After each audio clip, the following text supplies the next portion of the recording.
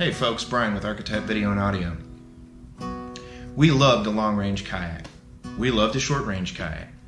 We love to get out on the water and just disconnect and just hang out with friends, have a good time. And some of our videos, we're trying to bring you some information about the areas that we do visit. I'll tell you, just to get out and get off that couch and experience life and just that visceral moment. You know, I've mentioned this in other videos to where it's just you. It's just you, it's just the river, and it's your friends.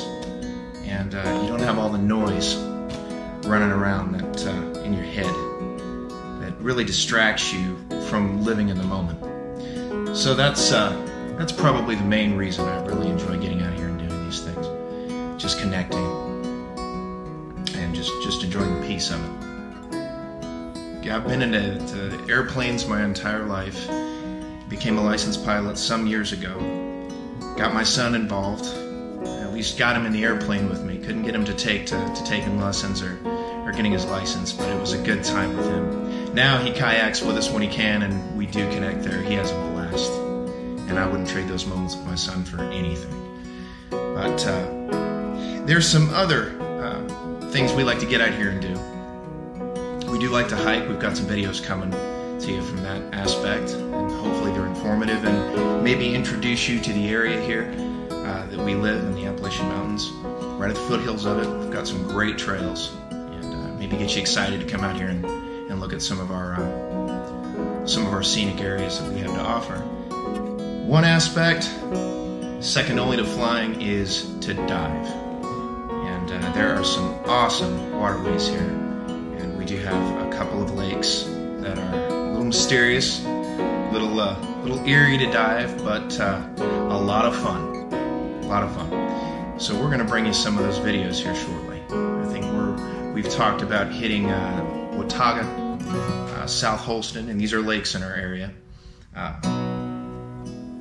There's a few local quarries that are of interest in this area. I might assemble some video that we've got some stock footage of just diving in foreign countries, etc., and what they have to offer, and some of those pristine waters are just absolutely amazing. But with that being said, we've got more videos coming to you. I just wanted to sit down and take some time to talk to you before we go do something today.